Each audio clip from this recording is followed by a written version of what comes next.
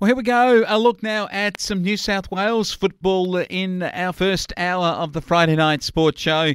And it's Riverina and Farah football reports. And looking at last week in Riverina, what a match for Colin Gully to get up and beat Coolman Rovers 9-6-60 to 8-5-53. A thrilling game of football by both clubs, and what a close one right throughout. It was 2 points to 3 points Coolman's way at quarter time. It was 4-4 to 4-3 at half time, Colin Gully's way by a point. Three-quarter time, Colin Gully 7-5 to 7-4, still a point in front. And then running out winners with a 2-goal one to 1-goal one last quarter to get home. Redfern did all he could to win it for Coolman with 4 goals, and Barrett and Buchanan a couple. Small, well, he was probably not small. He was big on the ground, kicked 5. Harper 3, and Sandbrook and Small and Perryman were great for Colin Gully.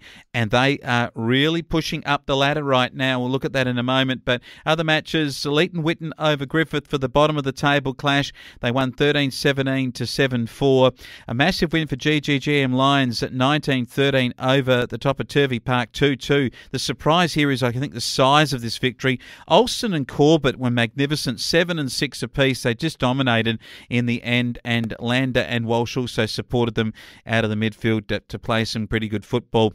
And then finally, a win by MCUE Goannas, 5-14-44 to Wagga Tigers, 3-6-24. This was a highlights reel for Trent Castles. Not so much that he kicked 3 out of the 5 goals. That was a good performance. But they tell me from the Member of Parliament, the member for Riverina, and the former Deputy Prime Minister Michael McCormick, who was at the game, that the cows even come over from the local Mangalapar Oval and had a look at all the tooting of the horns of cars when Trent Castles kicked his 1,000th goal in football. What a spectacle it was on the field by the MCUA. What a spectacle it was by the Mangalapar Cookadini United East Lakes Goannas over Wagga Tigers to win the match and win it for Castles and his 1,000th goal. Having a look now at the Premiership ladder, and it does show us at top of the table are Trent Castles Goannas. They are being magnificent. They are in front of the GGGM Lions. It's topsy-turvy right at the top, that's for sure.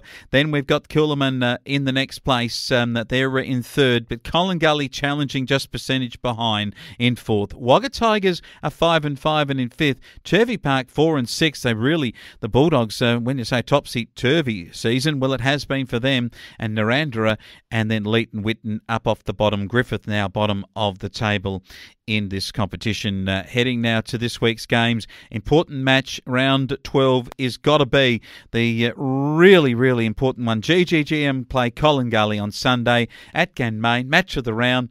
I'll tell you what, if Colin Gully can pull off another win here, then what about their season and where it's heading? But I think GGGM just might be just a fraction too strong and beat the rampaging Colin Gully right now.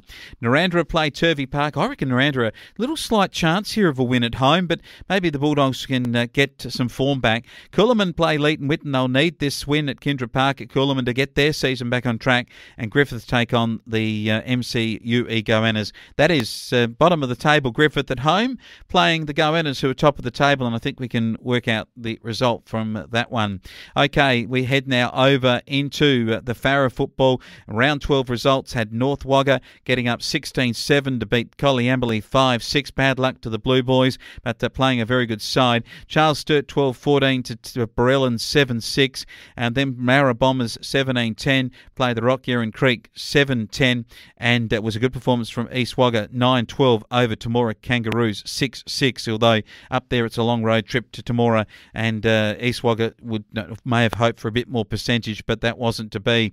The ladder at the moment for this comp gives the top of the table to Mara. They're right out in front of everyone with 10 wins from 11 games. East Wagga Hawks in 9-2, North Wagga 8-3. The Rock Yeren Creek dropped the match on the weekend down to 7-4. The Northern Jets can close still and pick up fourth place at some point. They're at 5-5. 5-6 is Charles Sturt University. Barellan and Colliamberley are 2-8, 2-9. Temora, Nort and 10 yet to trouble the scorers this season. Having a look at this week's games, and Northern Jets played CSU, an important game of who of these two sides can still challenge for the top four. Got a reckoning in the Jets at Ardlethan, they'll be too good there.